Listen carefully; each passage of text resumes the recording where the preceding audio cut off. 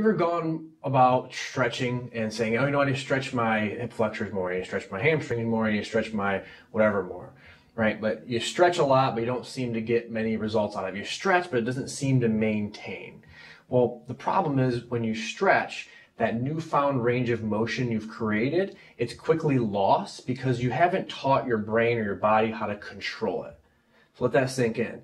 Because when you're stretching out the muscle, but you haven't taught your body how to control that range of motion, so it quickly goes back to what it was, right? So doing a piriformis stretch like this, you can stretch it all you want, and it can feel good, and your hips will feel a little bit loose, but then what happens an hour or a day later, back to where you were, right? So if you're really trying to create elongation or mobility from stretching, it's better to use a dynamic exercise that's a stretch and an activation drill so you can cement those range of motion changes. Okay, so a better strategy, for example, than just stretching this here, which is pretty easy though, is to use a modified pigeon stretch. So I'll go ahead and show you this.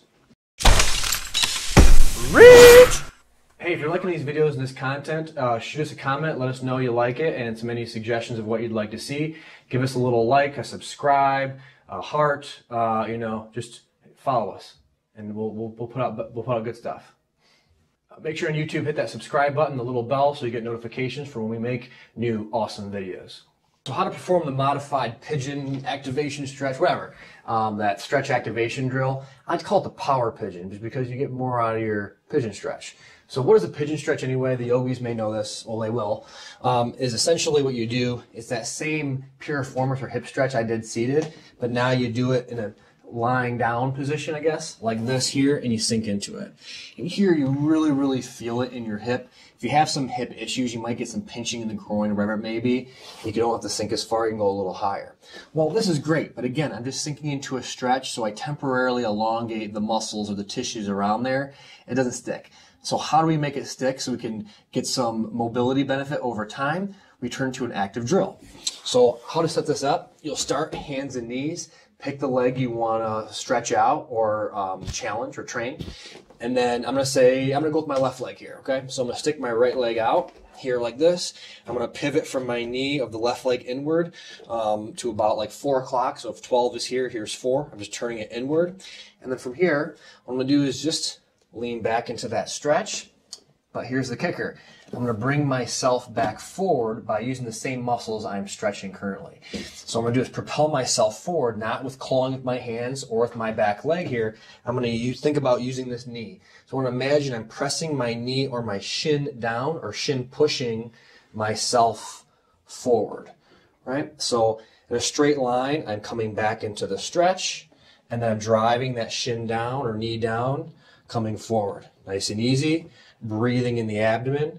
Slow and controlled. I feel the stretch. I drive that leg down. You should really feel that glute, the outside of the hip working, and repeat. If you want to make it harder, you just move support. So hands, if you can do that, try the fingertips, maybe even try pinkies. Or maybe you don't need it at all. You can control it on one leg, which it gets pretty challenging there.